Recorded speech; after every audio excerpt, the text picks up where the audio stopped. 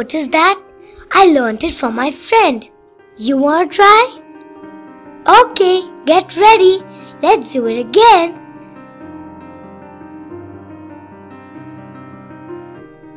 Zoom! It is real fun, right? Hi Timmy, what's up? Oh, I was teaching my friend how to slide on the floor. Cool, but now put on your shoes. Let's go outside and play. Okay, wait.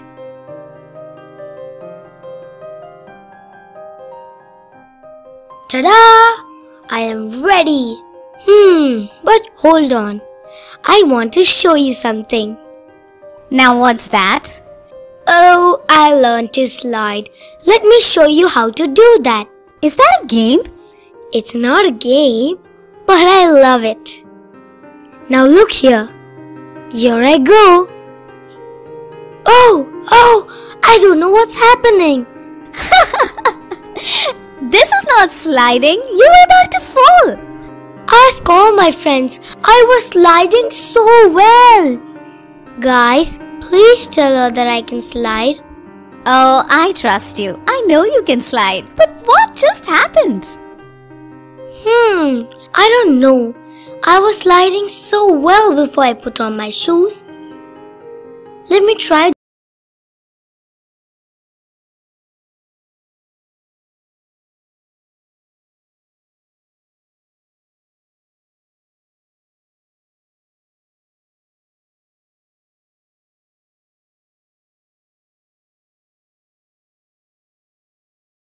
Here I go. Yippee!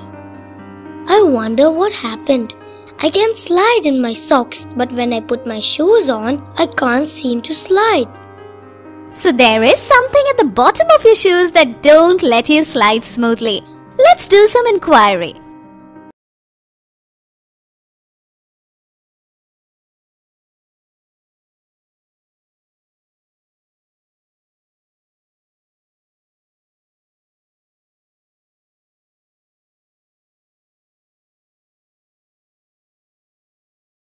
Yeah, it's rough and it is made of rubber.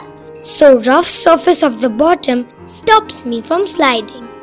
When the rough bottom of the rubber rubs against the floor, it causes friction. This friction stops you from sliding.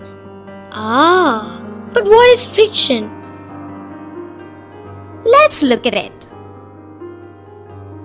Friction is a force between two surfaces that are sliding or trying to slide across each other. For example, when you try to push a book along this table, friction makes this difficult.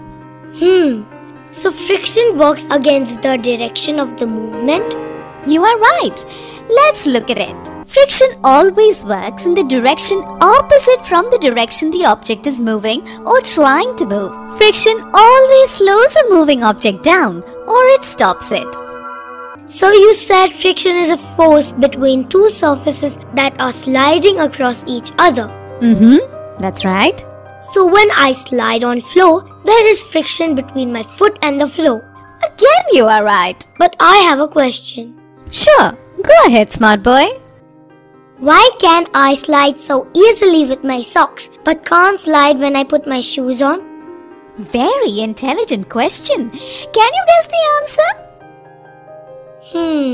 I think there is no friction when I slide with socks, but there is friction when I slide with my shoes on. The friction between the shoe and the floor does not let me slide properly.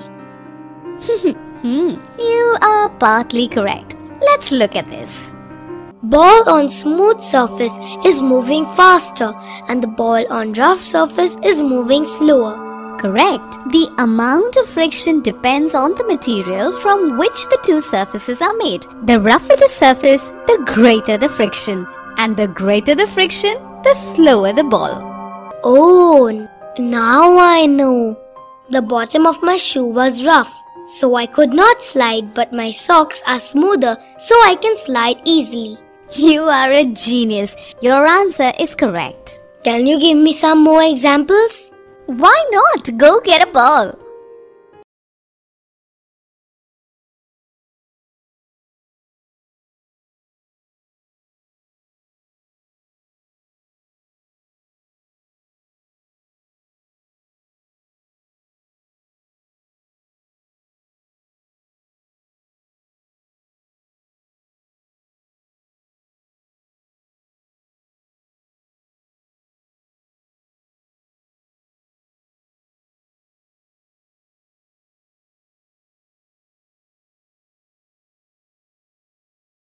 Oh, it does not go very far.